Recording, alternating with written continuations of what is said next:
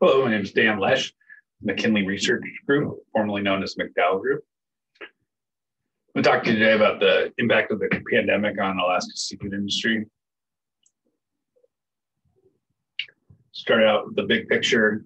Pre-COVID, Alaska's seafood industry consisted of 60,000 direct jobs, 1.7 billion in earnings. And that's fishermen fishing on more than 9,000 vessels, over 200 seafood processing, shoreside and at sea. Our fishermen produce about 2 billion in ex-vessel value each year, and the seafood processors turn that into 4.5 billion in wholesale value. As the state's largest private sector employer, provide critical economic activity and tax revenue across the state, especially in coastal and rural Alaska. About 2/3 of Alaska seafood is exported by value, and that's to over 100 countries, the biggest of which include China, Japan, South Korea, and various European countries. Over 3 billion was exported for more than 10 years in export value. That has declined about 4% in the last couple of years, and we expect a bigger decline in 2020, partly due to China. Our exports to China are down 38% in value since 2017. That's despite a doubling in the value of their global seafood imports as their middle class rises and other factors come into play. On the positive side, our export value to Europe is up and has consistently been increasing the last couple of years. And some of the decline in export value comes from a growth in domestic market and an increasing focus on domestic marketing by our processors and others. The 2020 year story for exports is, you can see in the first half of the year, we're within this gray range. This is export value by month, and the gray is the last 4 years, the range of values we've seen. So we spent the first part of 2020 in the normal range. And then as salmon runs failed or were extremely low, Pacific cod tack low this year, and then slower pollock bee season fishing, we started to depart the norm here. And this is due to a decline in volume, not in value. So this is due to these more biological factors of lower runs or slower pollock fishing. So in 2020 September, our export volumes were down 25% compared to September 2019, and that's for salmon that month, down 48%, for instance. So that's kind of sets the stage for the impacts of the pandemic on our industry. Some of the things I'm going to talk about the most include the increased operating costs for all players in the industry, as well as dramatic shifts in demand, both increase and decrease. So transportation and logistic challenges due to decreased passenger air travel, which brings some of our most high value products to market. We're also seeing delays for shipments into China, especially in the recent months, up to a month delays with demurrage fees. And then on the positive side, a weakening dollar increases the purchasing power for our foreign buyers. And we have seen a weakening dollar since the pandemic hit. Been a pretty steady trend. When you look at the increased operating costs, we were able to reach out to various processors and find about 50 to 60 million in increased operating costs. And that's from March 1st to date, plus projections for the end of the year. That includes smaller processors, shoreside and at sea. Overall, we do see a 13% decline in processing employment this year. That especially seems to hit the salmon industry with that shaving off the peak of the processing employment in like August, down 13%. On the harvesting side, it's a lot harder to determine the exact costs incurred by all the 8,700 skippers in our industry. Of course, they all spend significant amounts of money, whether it's hundreds of dollars, thousands, or hundreds of thousands, adapting to changing up their fishing, dealing with quarantining crew, and meeting all the different requirements that evolved over this as the season unfolded this spring. The pandemic was especially disruptive to the halibut sablefish seasons, which started basically as the pandemic was hitting.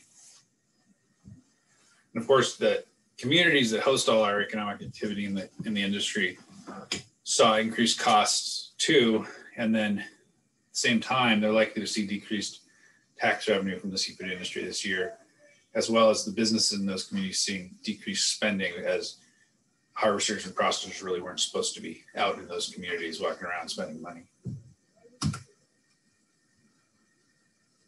On the demand side, this table on the right shows spending changes between this summer and the summer of 2019. You can see that food-related spending was impacted the most, both on the high side and the low side of all the different major retail spending categories. So food and beverage stores or grocery stores are up to 15% in total spending from March to August of 2020 versus 2019. Whereas on the food service and drinking places side of things, down 29%, only beat by clothing stores, which are down 44%. So when you combine food service and grocery spending together, you still see a drop in food spending of about 8% or 60 billion this year. I'm going to dive a little bit more into the grocery store increase that we see up here. This data shows weekly sales. You can see that big, huge jump as the stock up period hit there and then dropping back down and leveling off at about 10% over pre-pandemic levels, a 10% increase in grocery spending. Whereas on the other hand, the food service, restaurant, and hotel markets dropped equally significantly, over 65% drop from pre-pandemic levels, and have not recovered. They're still down 30% or so. Within that increased grocery spending, it's interesting to note that seafood is actually the dominant category. So it's grown more than any other category this summer due to the pandemic. So that the growth is generally between, depending on how you slice the source of data or who you talk to, growth about 25 to 30%.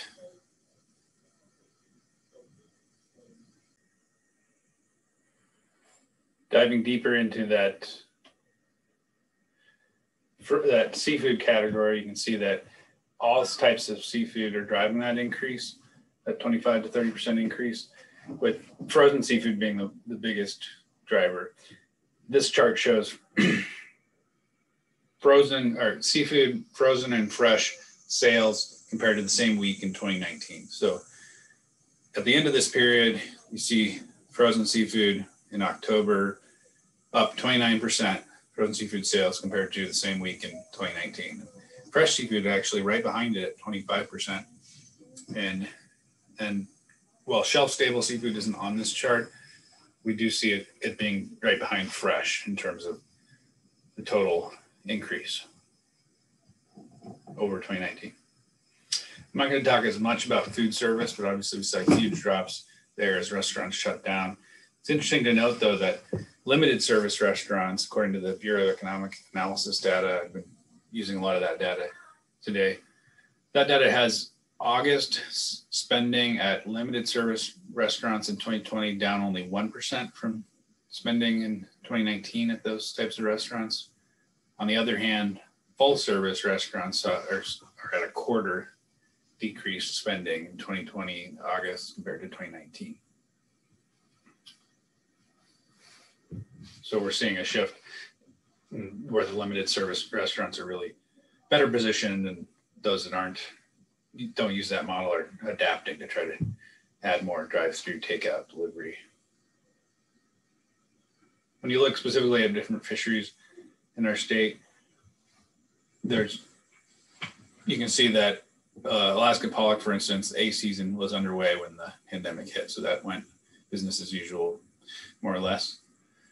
B season started a couple months into the pandemic We saw an outbreak on one ship.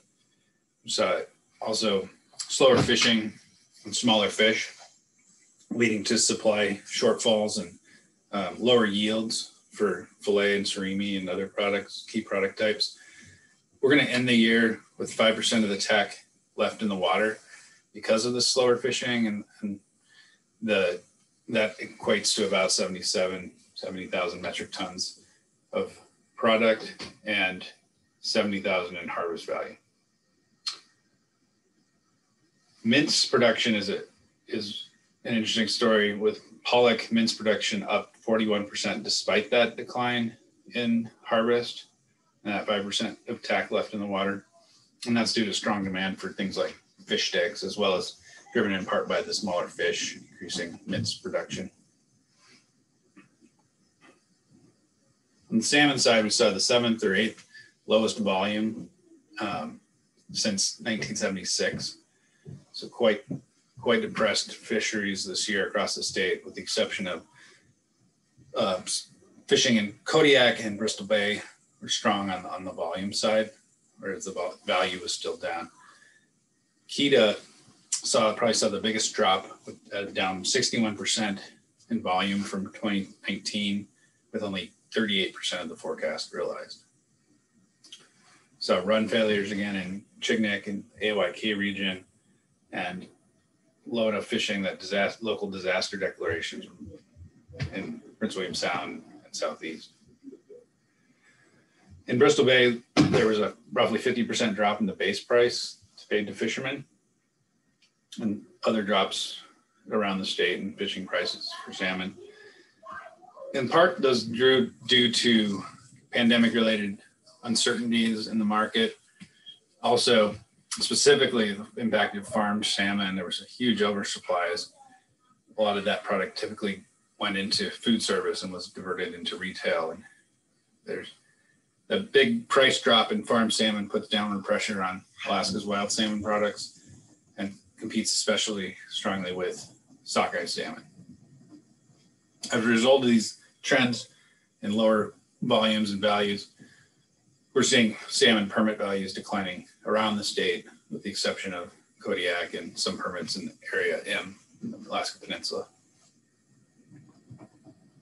Pacific cod has been hit with lower tax for several years in a row now, and likely to see further decline in 2021 in the BSAI region. The value side has also been struggling, and the pandemic did not help that. This year, with lower tax in Alaska and higher tax in Russia, we're going to see Russia producing more Pacific cod than Alaska, which hasn't been true for a very long time. And to add to the competition and price headwinds, Atlantic supply is increasing and set to increase more over the next couple of years. Halibut, as I mentioned, the pandemic, the National Disaster Declaration came out the day before the halibut sailfish seasons opened. So some fishermen were out fishing and had to pull their gear and head back to port because their markets disappeared. The biggest money is made, the highest margins, on fresh product directed for restaurants, and a lot of that fresh market disappeared. And some of the sales were able to be shifted over into retail and increased, but the prices remained depressed compared to where they would have been. Going into 2020, we already had an issue with increasing competition with fresh halibut production out of the Atlantic, and that certainly continues. At the time this slide was made, 91% of the tack was harvested year to date, and that's a little bit lower, but within the range of normal. So the fisheries were able to adapt to the changing seasons, and in the case of halibut. On the other hand, sailfish, we're likely to see quite a bit more than normal of the tack left in the water due to the lower prices and some of the challenges with beginning of the season, having to shift fisheries into the summer and fall. At the time this slide was made, 78% of the Southeast sailfish tack was harvested, and that's compared to 96% in 2019.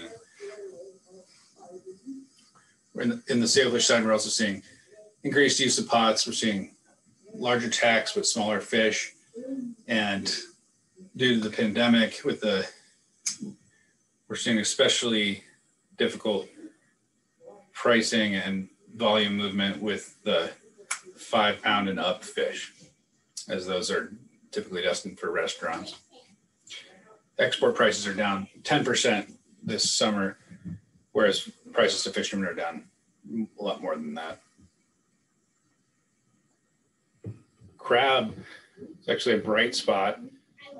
Despite an exposure to the food service market, a lot of those were able to still be sold and at strong prices. Snow crab saw increased tax and the strong market, strong Dungeness harvest. Overall, according to some retail scanner data, grocery store crab sales up 82% year over year. That's the 4th highest growth after oat milk, yeast, and meat alternatives.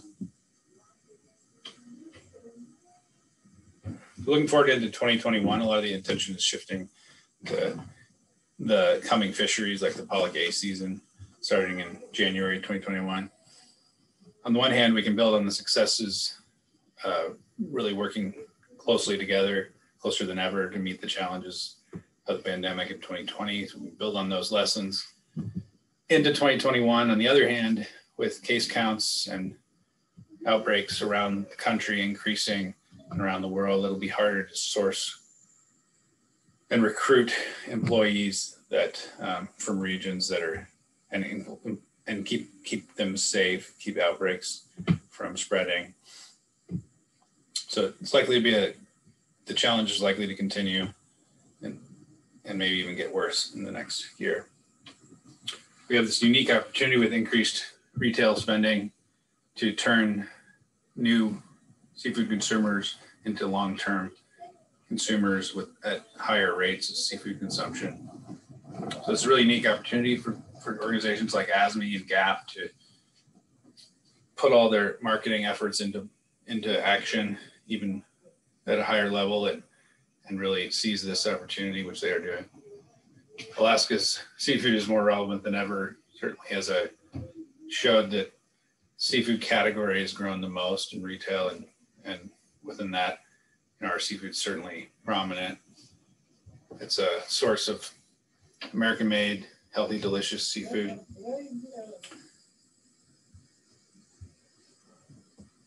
A lot of this information came from interviews and data that we're tracking for the Alaska Seafood Marketing Institute to track the impact of the pandemic on the seafood industry. If you track their website, you'll see monthly briefing papers posted and a detailed report in early of next year. We're also likely to launch an online survey in the next couple months that will try to fill some of the gaps in information we've collected so far. Thank you.